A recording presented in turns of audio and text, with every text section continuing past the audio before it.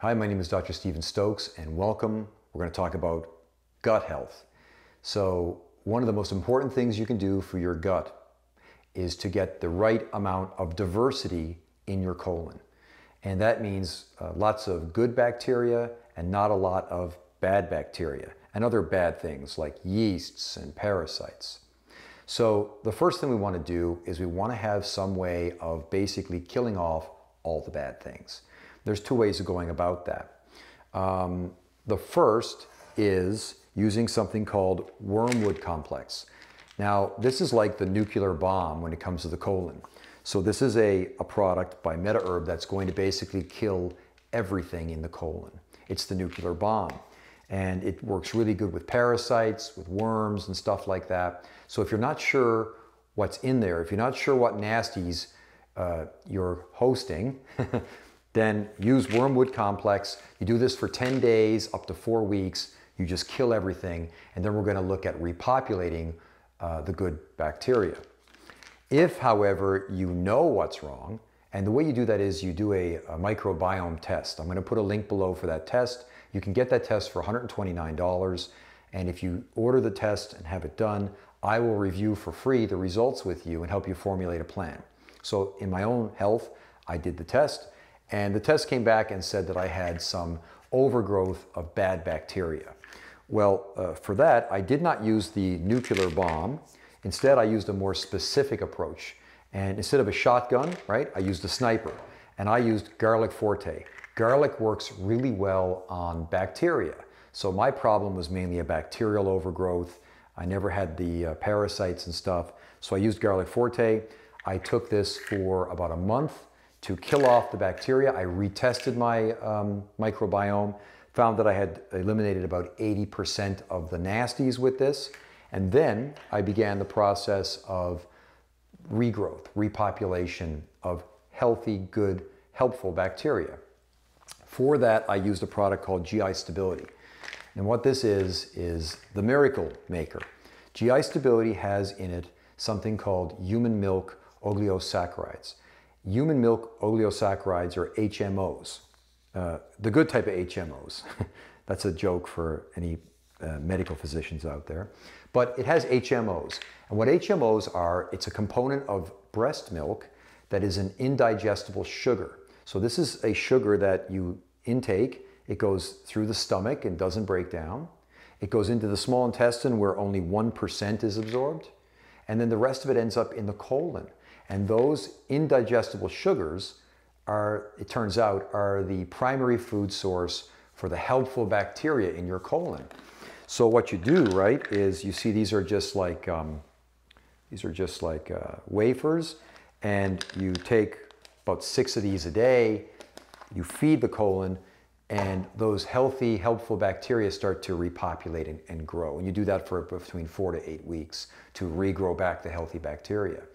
And this weed and feed protocol works so good. And it's so much better than just going out and buying a bunch of probiotics. Because when you buy the probiotics, you don't know how the current occupants of the colon are going to deal with those new visitors. Even though you're feeding it probiotics, you're feeding it what are supposed to be, what's clinically shown to be healthy bacteria. When they get into that environment, the bacteria that's already there, they may not accept those. And if they don't, there's going to be a war. And we don't want that. And that's why a lot of people will take probiotics and feel ill or get worse or have symptoms.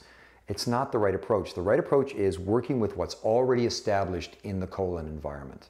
And again, as far as rebuilding that, instead of taking a probiotic, take a prebiotic. Take something like GI Stability, which has these HMOs, which are going to feed specifically the good bacteria that's already there and help them populate.